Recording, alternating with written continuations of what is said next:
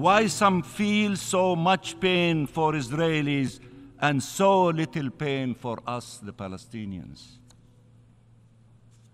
What is the problem? Do we have the wrong faith?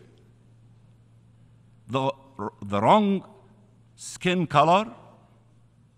The wrong nationality? The wrong origin?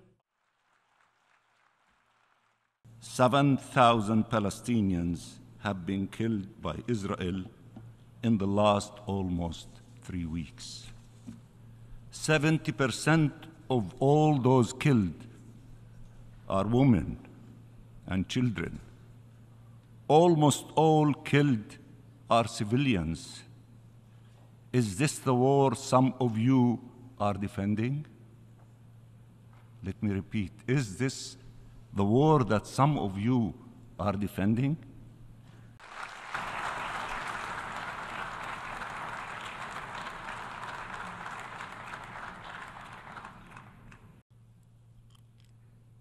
Israel is not at war with human beings. We are at war with monsters. Our goal is to completely eradicate Hamas's capabilities, and we will use every means at our disposal to accomplish this. Not for revenge, no. Not for retaliation, no. But to ensure that such depravity, such atrocities never occurs again. Vote against this biased resolution. Stand on the right side of history. Don't stand with the genocidal jihadists committed to your destruction.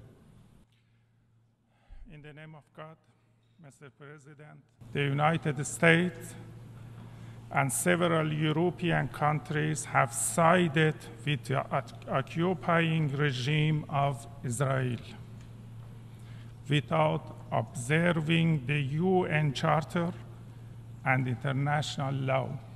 Today in New York and the United Nations, I say frankly to the American statesmen who are now managing the genocide in Palestine that we do not welcome to expansion of the war in the region.